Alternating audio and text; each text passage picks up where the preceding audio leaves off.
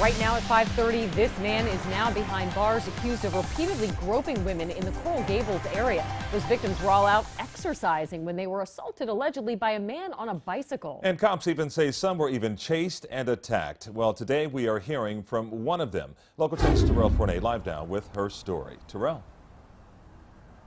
Yeah, this female victim says that she still is suffering both physically and mentally because of what happened to her. This neighborhood is south of Southwest 8th Street along Ponce de Leon Boulevard, and things got so bad that detectives used undercover officers to stake out the area, which proved to be beneficial.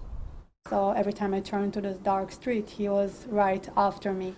The woman, who is still too frightened to show her face, says her nightmare began last week while walking her dog off Ponce de Leon Boulevard. At that point, I just hold my head, saw that I'm bleeding, and run screaming to the other side to some place that I knew there are people there to call the police. After being tailed for nearly 30 minutes, she says 22-year-old Rodolfo Cole Torres picked up a large rock and hurled it right at her head in an unprovoked attack. Yeah, I try not even to look at him. I looked at him. I try not to give him attention. Or throwing a deadly missile. Today, Torres is in jail, tracked down by detectives after being linked to 6 different attacks against women.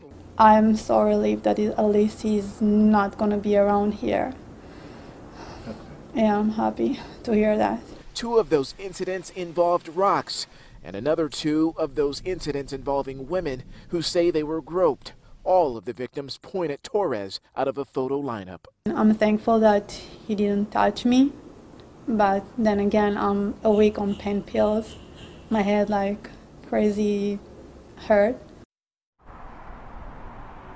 And right now, Torres is still in jail. He's been charged with 4 counts of simple battery, 1 count of assault, and 1 count of aggravated battery. In today's bond court appearance, he suggested to the judge that he has a history of mental illness.